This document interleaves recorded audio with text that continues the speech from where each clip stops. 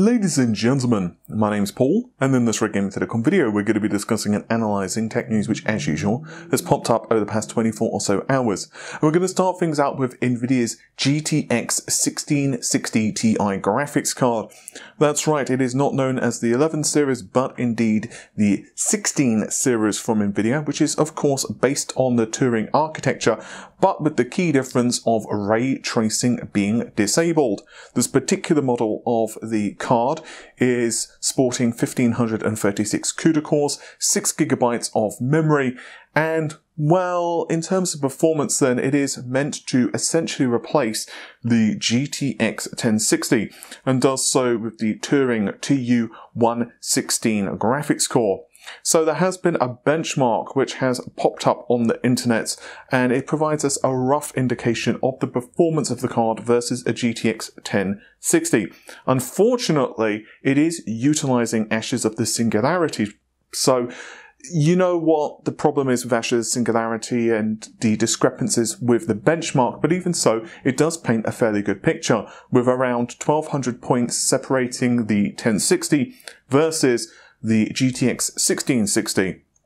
The normal caveats would apply here, of course. It is going to be heavily price dependent, but assuming there's not much of a price difference between the 1060 and the 1660 Ti, then obviously we're going to see a rather popular GPU here.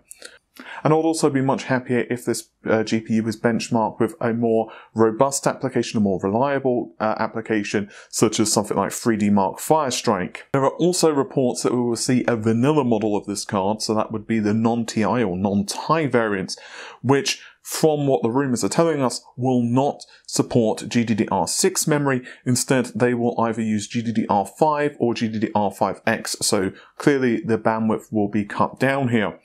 But obviously, these cards will certainly be popular for gamers who are running at 1080p, but how much of a difference, how much of a cutback there is between the Ti and the non-Ti versions is not yet clear. There is no exact release date yet for these GPUs. From what we can gather from both quotes from Nvidia along with industry insiders such as what AMDs are whispering, it would appear that Nvidia are waiting for the inventory of cards such as the GTX 1060, 1070 and so on to completely and utterly dry up in retail.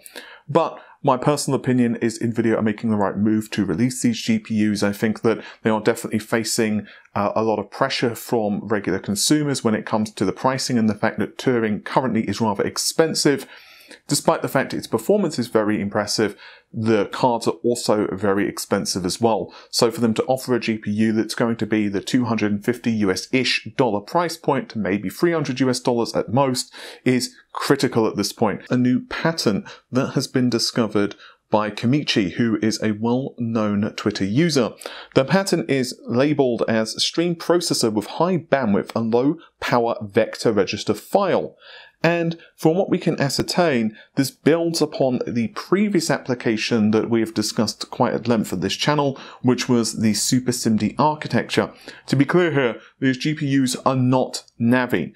We are referring to a GPU which is most likely going to launch in the distant future. It could be Arcturus or maybe even later with this particular patent that we're about to discuss. So currently, AMD are using the GCN architecture, and yes, technically it's NCU with Vega, but the basic principles I'm about to say remain consistent. With Vega, for example, when you're talking about Vega 64, that refers to 64 compute units. Now, each of those compute units has a series of stream processors contained within it, or shaders if you prefer. And you can break those ALUs down into 16 times 4. Without getting super complex on this particular topic, a compute unit is really the smallest building block that you can actually create a GPU with, although obviously a single compute unit based GPU would not exactly be very quick. But regardless, each of those shaders which are inside of this, or arithmetic logic units, or ALUs, whatever you want to call them, has the ability to access certain resources within that compute unit. But clearly, what has to happen here is that a scheduler needs to say, well, gosh, shader 32 gets to run this instruction, and shader 12 gets to run this instruction, and so on and so on. And simultaneously, they cannot all access the shared resources and utilize the exact same blocks of memory and cache, and so on and so on. So what we have with this updated design is the ability for those different shaders to be much better at running tasks simultaneously. With GCN, what you could have is large periods, and by large I don't mean like 2 or 3 seconds, we're referring of course to milliseconds here at most, but you can have periods where one shader is just waiting to access a resource. So with this particular design, in theory, we have a much more efficient pipeline, and I don't like to use the term because I know it's going to get some people upset, but in theory anyway, this could make it a more Nvidia-like approach. And in theory, with a more robust caching system and with the general improvements we're seeing here, what we should have, once again in theory, is the ability for the GPU to be much faster and not need to keep refetching data from the memory system, which should definitely improve the overall efficiency of the GPU. One of the definite ways you can see that Turing has improved, for example, over Pascal, is things such as color compression, which is definitely one area that Nvidia have over AMD. So for AMD to do things which will reduce read and write requests on main system memory, and for better logic, better prediction, and just overall better caching, as well as all the other bits and pieces on the actual GPU core, we should see a much more efficient architecture, which means A, it's faster, which equal good, right? Because if you're buying a high-end GPU, you want it to be fast as possible. But it also has another major benefit, and that is that you actually require less energy, because it means that, memory system requires less energy, you don't need such a wider bus width, and so on and so on. So all of those are critical when it comes to designing a low power unit as well. And once again, we do not know whether this is Arcturus, whether Arcturus has an older variant of the design, which is more the Super SIMD, because this seems like an evolution of that. So whether AMD have just improved the patent for Arcturus, or whether we're seeing Arcturus 2.0, in other words, a GPU that is after Arcturus, which we could presume would probably not be on store shelves until like 2021, maybe even 2022. As from what my sources have told me, we're going to once again see Navi this year, 2019, around the midpoint, so May, June, and then we will see a larger variant of Navi, which is going to be more powerful. We can presume that's going to be Navi 20 from earlier rumors, but either way, that is going to launch early next year, and then some other GPU, most likely Arcturus, is going to launch at the latter part of 2020. So AMD's roadmap in terms of GPUs appears to be very robust, but as always, we're going to have to wait and see how they perform and how their competition, such as Intel and how Nvidia, do respond in kind. And now we're going to finish the video off with some X570 and some B550 stuff. Some of this information has been grabbed from gamersnexus, and some of it is also from a source that I have spoken with in the past. I would like to add that I'm still trying to get some clarification on a few things that I'm about to tell you, and I will also link gamersnexus video in the description of this particular video. So in regards to the B550 chipset, because I'm getting a lot of people who are asking me about this, supposedly we will not see a launch which is simultaneous to the X570. Instead, that could be up to 1 quarter later. So just a quick reminder then, that's most likely going to be at some point in Q3, maybe the latter part.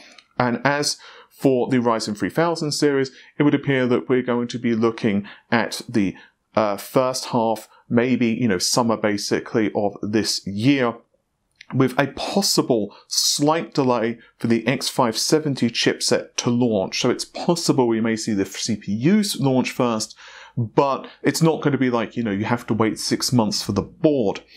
In regards to the chipset, from what gamersnexus has been told, his sources have told him that the actual chipset is going to be less cut back compared to in comparison to EPYC, and has also been told that there is a higher power requirement here. And before anyone starts to panic and maybe buy a couple of 1000 watt PSUs, don't worry, we're not talking anything that's going to be even slightly impactful in the grand scheme of things. To give you an idea, the chipset currently on motherboards barely takes any energies at all. We're talking way under 10 watts, and most likely it's going to be around the 6 to 8. So according to what he has been told, it's going to be a slight increase, maybe 12, 14 watts. So once again, marginal at best. And as most people will say, if you've ever touched the actual cooling solution of a motherboard, it doesn't really get that hot. Like, the chipset itself does not get that warm. There are a couple of exceptions that we could certainly talk about, like if you're really hammering the I/O with multiple, RAID SSDs and blah, blah, blah, blah, blah. But unless you're doing heavy overclocking, even then it's very unlikely that you're going to make that much of an impact. So power is not going to be a big thing here. I'm still trying to find out from my sources, because from what I've heard, my sources kind of hinted similar to what gamersnexus has, but did not go into so much detail. So it's possible he didn't know so much as what the source that gamersnexus has told him, or he's still being a little cagey. So I'm trying to find out more about that, particularly now that AMD's CES event has been and gone. I'm trying to kind of get a little more information there. I do, however, have a small update concerning the Pcie 4.0 backwards compatibility. So a quick reminder then, X570 is going to bring Pcie 4.0 as standard, but AMD themselves commented that you can actually have backwards compatibility with, let's say, an X470 board. But there is some ambiguity in exactly how this will work. What this means then is AMD are not going to force any manufacturer, whether it's MSI or Asus or ASRock or whomever, to release an update to push this compatibility. It does appear that there is a legitimate technical reason, and that comes down to the electrical signaling, and the routing of the traces on the motherboard. In a nutshell, from what I've been told, once you get past around 6 inches for the PCIe standard, you start to run into interference. And so what happens is, unless you've added in additional components on the board to get to make the traces longer, well, basically you can start to run into instability. And so because the current generation motherboards, like, the X470s and X370s were not produced with this in mind, what could happen, in theory anyway, is that you could have a BIOS update, but, well, it would just cause it to crash, because the actual board, in terms of the design, was not intended. And this is yet another reason, on top of the fact that it is only the slot which is directly connected to the CPU itself, that we will most likely not see all of the older motherboards supporting PCIe 4.0. Another small tidbit from gamersnexus, and once again I will link his video, Steve's video, in the description of this video, but from his discussions with AMD, they closely match to what my sources have said in the past, that AMD, as much as possible anyway, will be sticking to the same TDP as what we have seen in the past. So we're not going to see like a 200 watt, and being a bit silly of course, CPU from the company. So they're going to remain with the 65 watts and the 95 watts and so on as what we've currently seen in the past.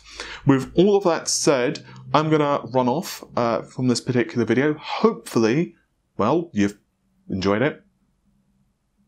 If you have, you know what you can do. You can click the like button and you can subscribe, because, well, both of those things help the channel out immeasurably. And I'd also like to verbally thank everyone recently for all of the kind words, the sharing on social media, and just, well, the support in general. It has been absolutely fantastic, and I truly do deeply thank you for all of that, because it's kind of, well, weird actually to be cited as a source for leaks and just in general. So once again, thank you very much for all of the support and the kind words. It is greatly appreciated. You can also find us, of course, on social media. You can find us on Patreon, Amazon affiliate links, and blah-de-blah-de-blah in the description of this video. But I wish you all a great day. Take care of yourselves. Bye for now.